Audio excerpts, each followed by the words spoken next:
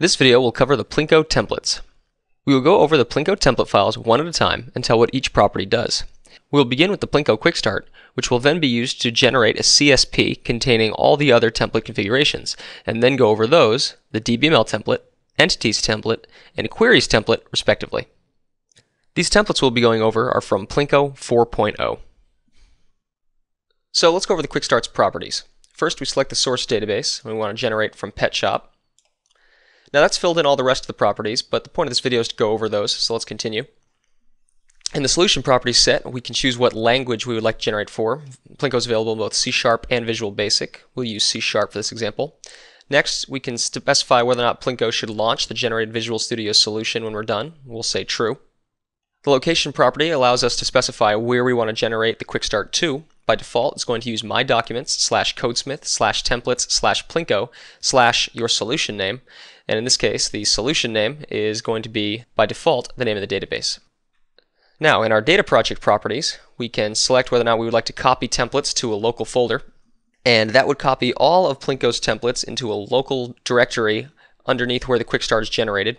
Otherwise, the CSP is going to be configured to use relative paths back to the templates in the sample directory. So we'll say false because we don't need to copy all of those for this demonstration. Next, we specify the data project's name. Now the solution is going to generate 3 different projects, a data project, interface project, and test project. So we're going to specify their names. In this case, we're going to say the data project should be petshop.data. Then after that, we choose our query pattern. And there are 2 options here, the query extensions, which we have a complete PLINQO feature video for, or the manager classes. Now the manager classes are a little bit different than the query extensions. Instead of using chainable and composable methods, they're just going to provide you with a pre-built list of all the unique ways to get back rows.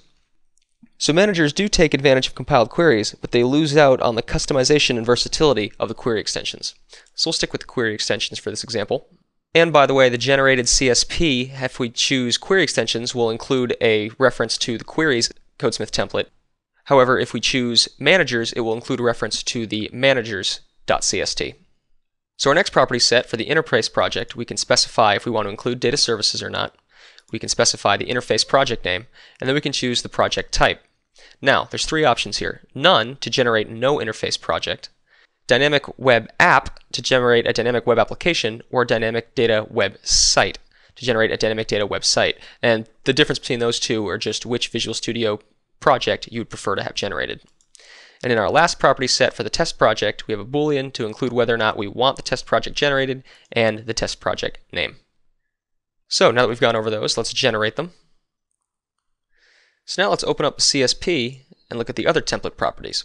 As you can see, the Quick Start has generated for us 3 different templates. Let's go through those one at a time, starting with the DBML template. First, in our database property set, we have the clean expression, and this series of strings is going to get turned into regular expressions and run against all table names, view names, and column names, and wherever there is a match, it is going to be removed from the string. So by default, it's going to remove all prefixes that have a word followed by an underscore. The next property is the enum list, and this is going to be used as a regular expression as well, and it will be used to match enum tables so that PLINQO can generate enums. And next is our ignore list, and this will also be turned into regular expressions and then run against all the table names, and wherever any of these matches a table name, that table will be ignored, and PLINQO will not generate anything for it. Next we have include functions, a boolean whether or not we should include functions, include views, and again a boolean whether or not we should include views, and the source database property. We configured this in the Quick Start, so that value got copied into here, but it's just saying we're going to generate this DBML from Pet Shop. Next we have our class property set, which starts off with the context namespace, and this is the namespace that your data context object will be created inside of. Then we specify the entity base class, so in this case all entities will be inheriting from link entity base. You could modify this to be another class that inherits link entity base, giving you more inheritance in your entities. Next we have the entity namespace, so what namespace should all the entities be generated in. And then we have the include delete on null. This is an attribute inside of the DBML for association types. If set to true, then whenever you set an association on an entity to null, the associated record will be deleted. So for safety's sake, this defaults to false, but if you wanted to delete records solely by turning their association to null, you would set that to true.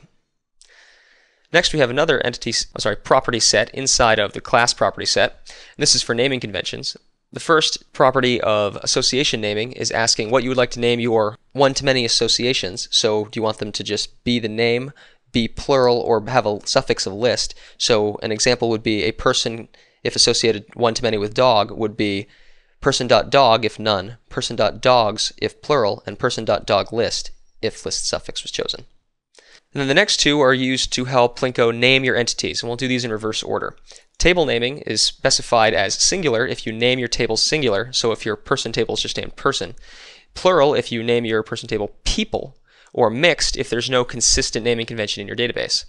Then entity naming is what you would like to name your entities. So do you want that people table to become person, the entity? Do you want that person table to become people, the entity, if plural, or preserve if you just want to preserve whatever the database is doing? By setting these two values, you give PLINQO the best chance to properly name your entities. So then beneath that, we have the enum property set, and that just has two different strings that get used for regular expressions, and these two values just get used to identify what column is the name column for your enum and what column is the description column for your enum. And the last property set is for mapping, which you specify the DBML file, and that's going to be read in for PLINQO to sync with, or written out when created or after done synchronization. And then there's a property called user associations. If you add any custom associations to your DBML, then you must specify them here so they don't get destroyed during regeneration. And that covers all the properties in the DBML CST. Now let's look at the entities CST. And again, we're going to walk through all the properties. So the first thing you do is specify the mapping where your DBML file is located. This is the same DBML file we specified where to write out in the DBML CST. The entities do not require a database connection. They only need the DBML to generate. And then we have our class property set. And the first thing in there is enable auditing. And that's just by default. Do you want your entities to have auditing enabled or disabled? You specify the base directory because these are going to be generated out of a CSP in the Visual Studio solution. You want to tell PLINQO where to generate your data context files. And you do that with a relative path here. You can specify connection string to be put into your data context as the default connection string if Link to SQL can't find a connection string in your app config. You have to specify what framework you're running, either 3.5 or 3.5 SP1, because there are some differences. PLINQO needs to know what to generate for. And then we have Boolean for including data contract attributes, a Boolean for including data rules attributes, and that's for the PLINQO rules engine, a Boolean for including data services, which is both attributes and interfaces. And then we have Boolean for including XML serialization, and this is actually an advanced form of XML serialization. The entities will still include the to XML and from XML that PLINQO offers by default. Then these next two properties are for interface classes. Now by default, PLINQO is not generating interface classes, but if you want PLINQO to generate an interface for every one of your business entities, you just need to specify a namespace here, and it will know to generate those. Then if you do specify that namespace, we suggest you specify a directory so it knows where to put those files. So PLINQO can generate interfaces for your entities if you want that. The next property here is for the output directory, and this is telling PLINQO where to generate your entities to. So by default, it's going to put them all into an entities folder. And then there's a views directory saying where to put all your generated views. But this is not only for your generated views, this is also for your generated object types that come off your stored procedures as well. And the last property is the association naming suffix. We already specified one of these for one-to-many in the DBML CST. This is for many-to-many, saying how you would like those associations named. And again, it's the same options, list suffix, plural, or none. And that's all the properties in the entities CST. Now let's look at the last template in our set, queries.cst. So this is a relatively simple template. You have to give it the source database as well as the DBML file, as it's going to need both in order to get all the information to generate. And there's only a couple of query properties you need to set. First of all, you need to set the folder so it knows where to output all of your query extensions. And you have to specify the prefixes for the by methods as well as the unique result by methods. And then specify the suffix for when you're getting by the primary key. And that's all it takes to generate your query extensions. Whew, and that finally concludes this video over the PLINQO templates. We hope you didn't find it to be too long or too dry. To watch additional PLINQO videos, please visit us at plinqo.com. My name is Tom DuPont. Thank you for using PLINQO.